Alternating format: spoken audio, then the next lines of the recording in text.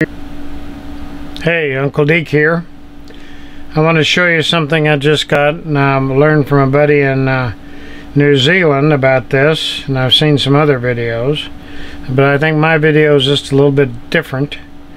This is the iSDT Smart Charger, 608, it's a 150 watt charger.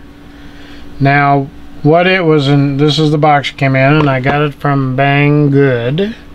Took 2.5 weeks to get it, which I was surprised. That's fairly quick for them.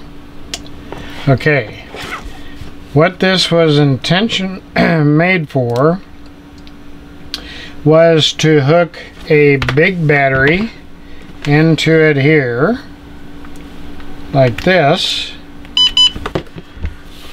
Okay. And a small battery into it, and I don't have another connector, but hook one into it here and charge it. So the deal was to charge a couple of little batteries off of a big battery. Say you were flying indoors, didn't have a place to charge or whatever, and had a bunch of little batteries, and you had some big batteries, or you had a motorcycle battery or something, you could plug it into this. But that is not what I want to use it for. Okay? What I want to do with it is connect the charger to a power supply. And what, not an original idea, but somebody says get a power supply for a computer or a printer or something like that. Something you power your laptop with. So this is what I ended up with. This is a power supply, an HP power supply for a printer or computer or something. And this will take up to 32 volts input. 9 to 32 input. And charge up to a 6-cell battery. And it has ST60s built right into it here, so I had to adapt to that. I use Dean's plugs, but that's neither here nor there. Easy to change to adapt to that.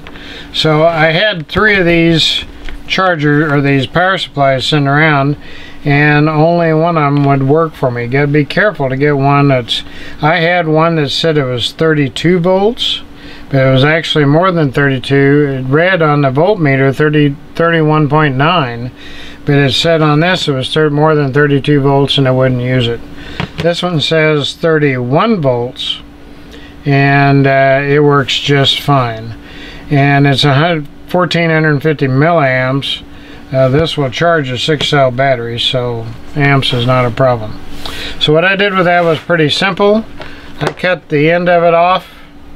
Had a barrel connector, I cut the end of it off and soldered an XT60 right to the cord. I plugged that in to the input part, made them different colors. Then I took a balance board like this and I soldered another XT60 to it.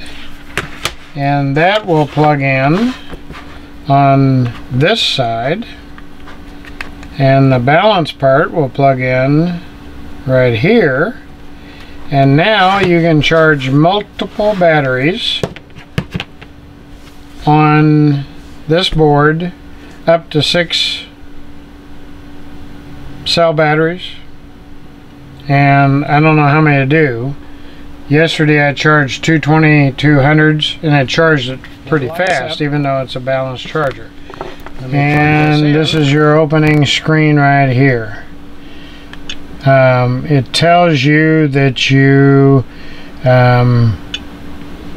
what you want to do here.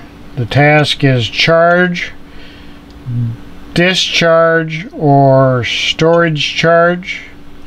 We want to charge. We want to do a battery. We're going to do a 2200 battery. So we want to go up here. No, we want to do LiPo. Okay, LiPo. Then we want to do 3-cell, and here, let's see, we want to do a 2200.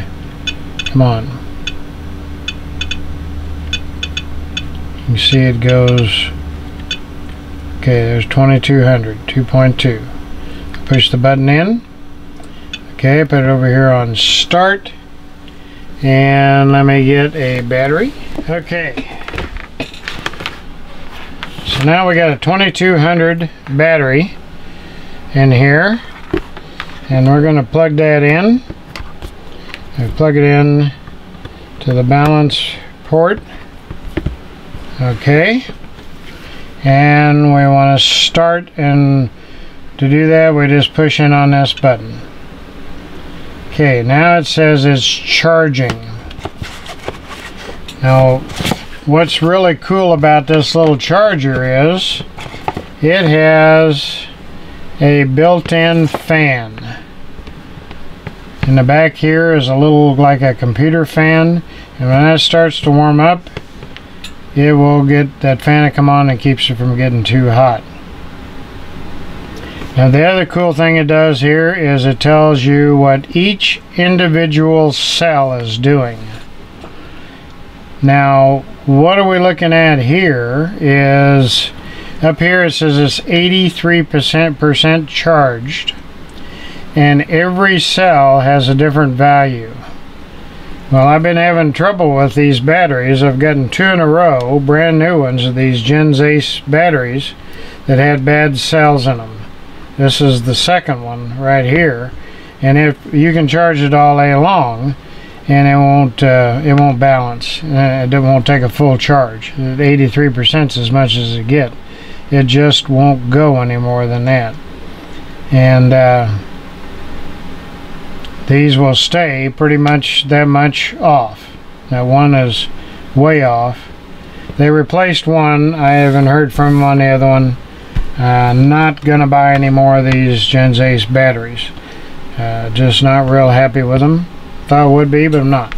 But the whole idea for using this charger is I want to travel with it, and it's a little bit lighter. I weighed the smallest charger I had that I was traveling with, and this actually weighs about 200 grams less, including the power supply, than the other one.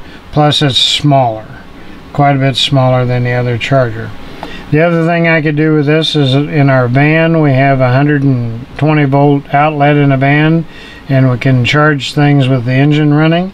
I could charge some batteries with this, or I could make another input plug off of a cigarette lighter plug and plug right into the cigarette lighter outlet, which there are several in the car, and plug batteries into that and charge them. So I got multiple ways to use this little charger and charge some batteries. So I think it's pretty good. I charged some batteries last night. They charged pretty quick, and they all came out pretty even on the balance, and so I'm happy with it. I'm going to try this one again to see if it'll charge it any better than... It's called a smart charger. It's supposed to be monitoring the voltage in each cell, so we'll see. But I thought I'd give you a little look at this iSDT smart charger SC608 from Bangood. Hope that helps you a little bit. Uncle Deke out.